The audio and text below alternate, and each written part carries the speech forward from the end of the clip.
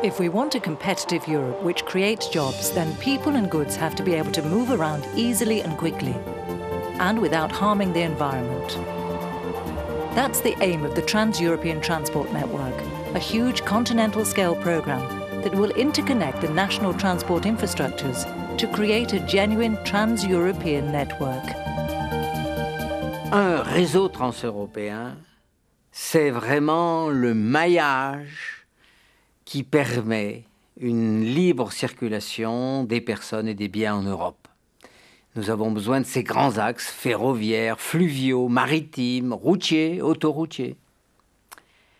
Il faut que du nord au sud et de l'est à l'ouest, il y ait une circulation sans congestion. Cette congestion qui coûte aujourd'hui pratiquement l'équivalent du budget européen, 1% du produit intérieur brut.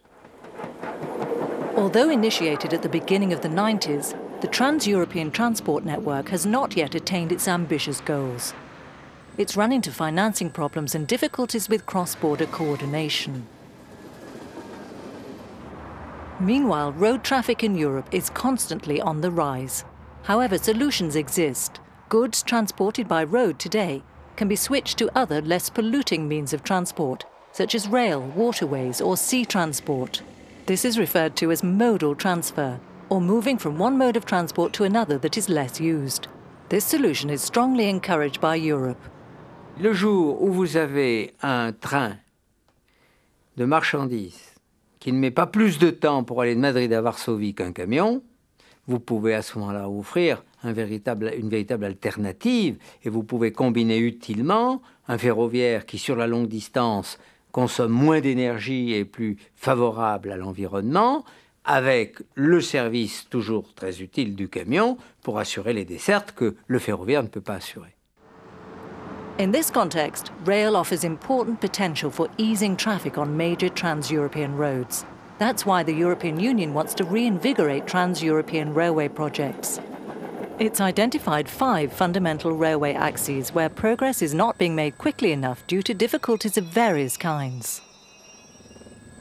The 5 railway axes the Union intends to take forward on a priority basis are Paris-Bratislava, which will improve connections with the new member states, Lyon-Budapest, or the East-West corridor south of the Alps, the high-speed Southwest Europe axis, connecting France to the Iberian Peninsula, Berlin-Palermo, or the North-South corridor of Central Europe, and Rail Baltica, which will connect Helsinki to Warsaw via the Baltic states. To give impetus to these projects, the European Union has appointed important public figures to serve as European coordinators for the different axes. Their assignment is to bring the member states involved together, to come up with solutions to the problems and to speed up project execution. Pour cette synchronisation financière, administrative et technique, il faut en effet un homme qui coordonne les États membres, les régions traversées, les acteurs, compagnies ferroviaires. Et c'est pour ça que sur chacun des 5 grands axes retenus, nous avons choisi un coordonnateur. A 6th coordinator has been appointed to oversee the implementation of a trans-European industrial project, the European Rail Traffic Management System, ERTMS.